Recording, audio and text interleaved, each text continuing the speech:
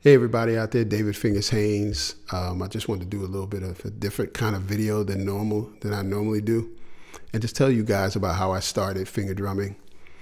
I, as a teenager, suffered with depression, and I was actually getting some help with that.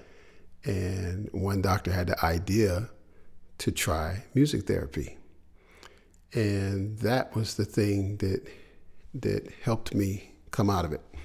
And my oldest brother gave me a drum machine. It was an RX-11 Yamaha. And I was like, thank you, but I actually want a drum set. So I took it to the music store and tried to trade it for something. But the guy was like, you ain't get nothing for this. Fortunately, there was a customer there who had an Elisa's HR-16B drum machine. That was the first 16-bit drum machine. And so I was like, okay, cool. And we were supposed to trade for 1 week, but then we lost contact, so I was stuck with his machine.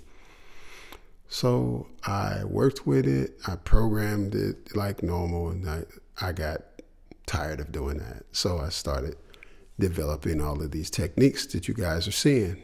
So it's been since then that I've done that. And what I want to say to you guys is just to be encouraged and keep singing, keep playing, keep rapping, and let it be a positive message, you know?